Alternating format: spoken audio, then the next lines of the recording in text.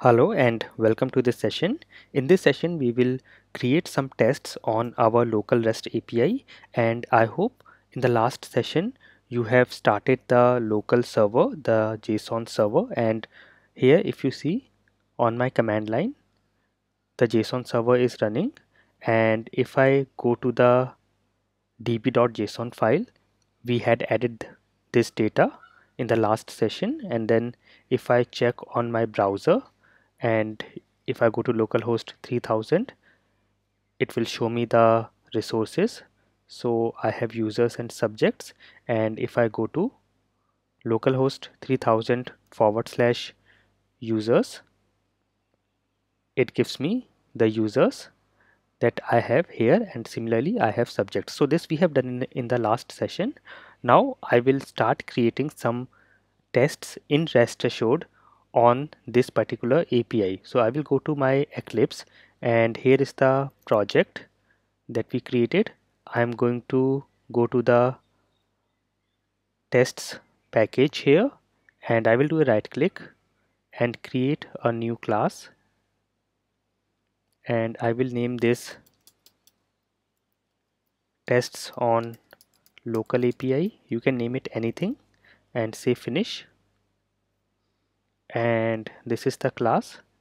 And now I will create a function or method. I will say public void. Let me very quickly create a get request. So I will name this as get. You can name the function anything, and to make it as a testng test, I will give the annotation at test and import this from org.testng.annotations. And now here I will first say let me also import rest assured class in a static way. So I will say import static io dot rest assured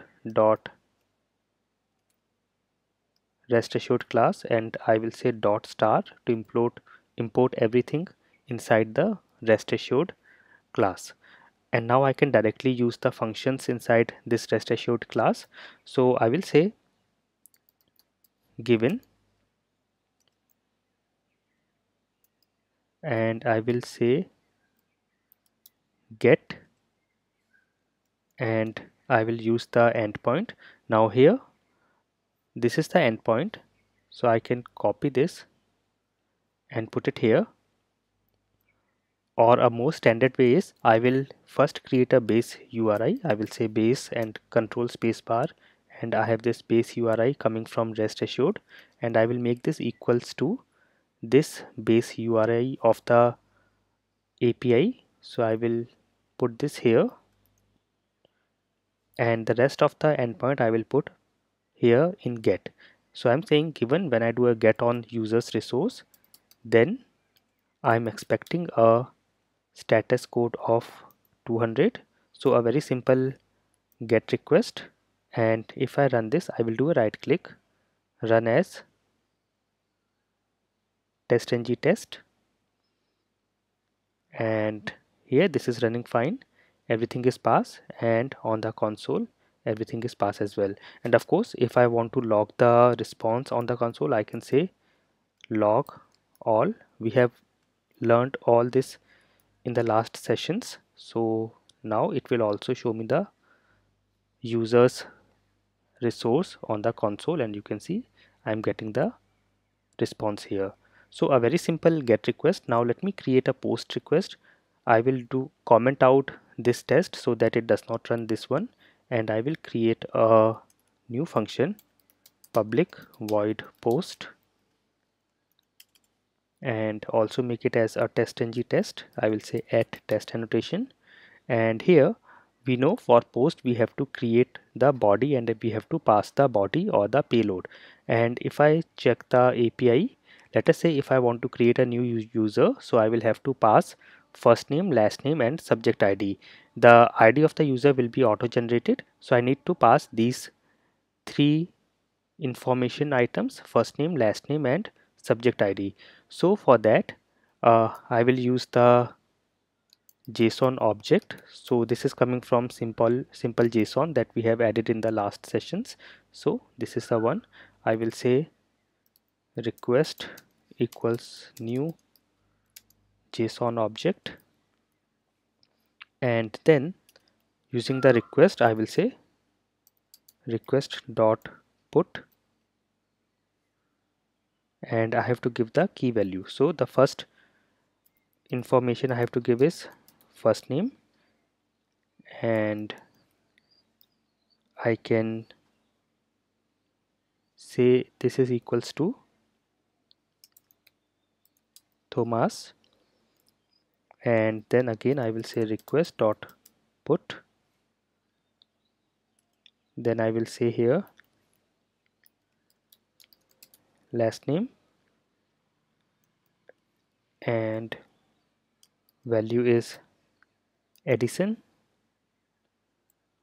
and then I will say request dot put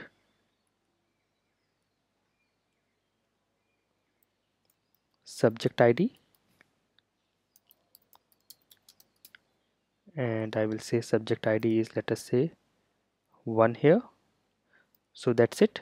I have created the request, and now I will send the post request. So I will use the base URI same, so I can copy and paste the base URI here, and then I will say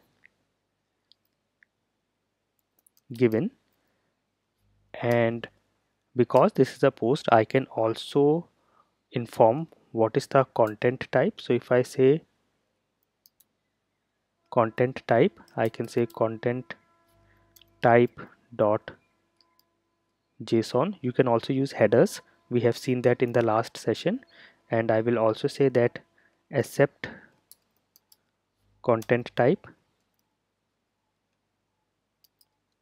JSON. So I'm sending JSON and I'm also accepting JSON, and then I also need to provide the body. So let me put this into different lines so it is easily readable. So I will now say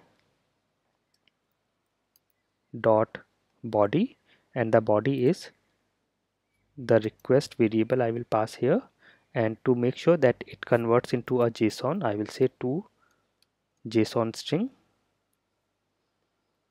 So we are providing the body also here, and then I will say when. So when we do a post, so I will say when, and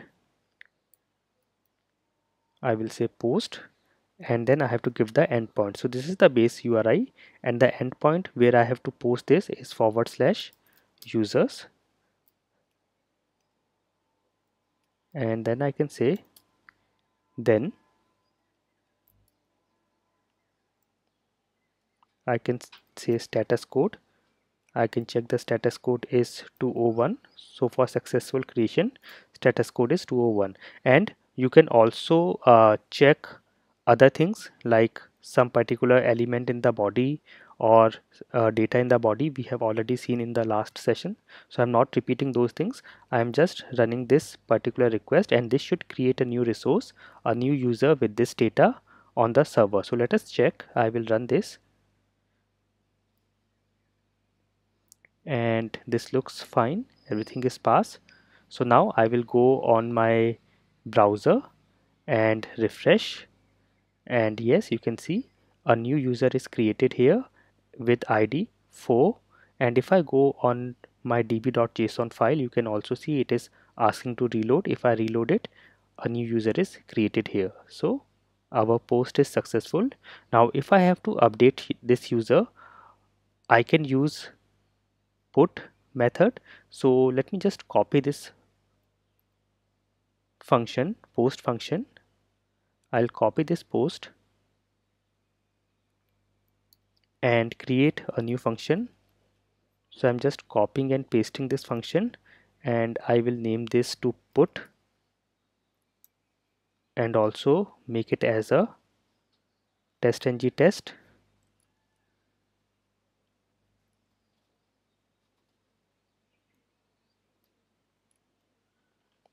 So I will say this is at test, and I have commented out the earlier function. So here I also have to provide the data, so I will keep this as it is and all this as it is.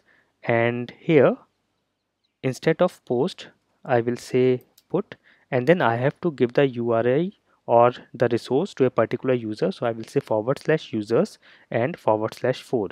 And what I'm going to do is I'm going to change the first name to Albert and last name to Einstein, and let us say subject ID to 2. So I will be updating the user ID 4, user with ID 4, and I will be updating this data. So let me check and run. I will run this, and okay, there was a failure, and I believe the failure was because we did not change the status code, and that is why you can see here it says expected status code was 201, but it was found, but actual was 200. So that is fine. It was our mistake. We did not change the status code here. So let me change it here, but it should have updated the resource on the server. Let me check. I will go to the browser and refresh, and you can see it has changed the data here. If I go to my file and reload, you can see the data is changed here as well. So this is working fine, and I will also try out a patch request where I will update some particular data in this user. So I will just copy this function again and paste it here, and this I will change to patch. So these function names you can give anything, and here let me just say I want to change the update the last name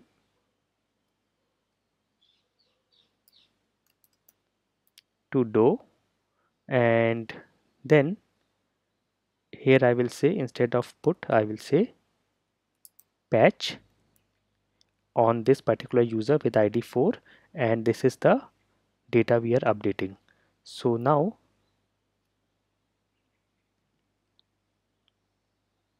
if I run this test, and status code we are checking is 200, so I'm running this now, and let us see the output. So this looks everything is pass.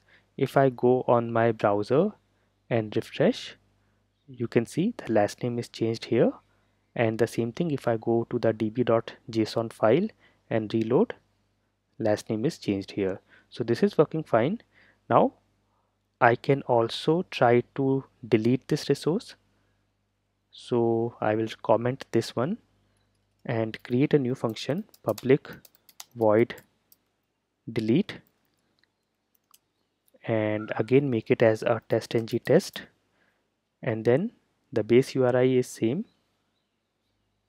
I'll copy the base URI here, and then I will say I can directly say when, because I do not have any precondition.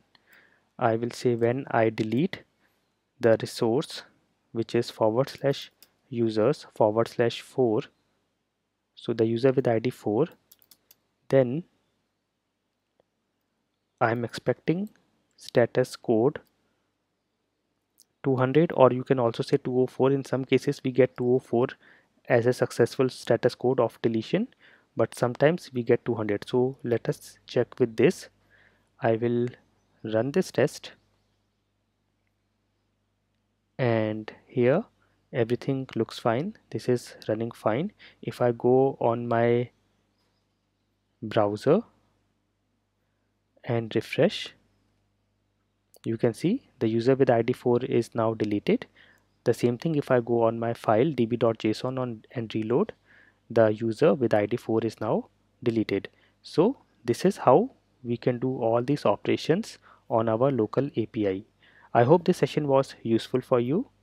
Thank you for watching.